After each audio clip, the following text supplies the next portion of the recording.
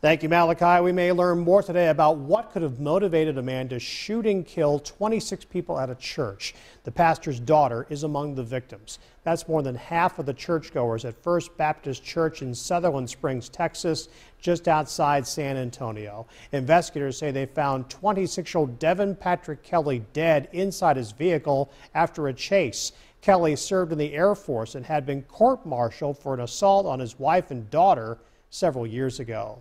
This morning we heard from President Trump for the first time on the shootings. He's in Japan for the first stop of a 5-country tour of Asia. The president called it an act of evil, saying this isn't a gun issue but a mental health issue. This was a very, based on preliminary reports, very deranged individual, a lot of problems over a long period of time. We have a lot of mental health problems in our country, as do other countries. President Trump has ordered flags to be flown at half-staff at all U.S. public buildings and military posts.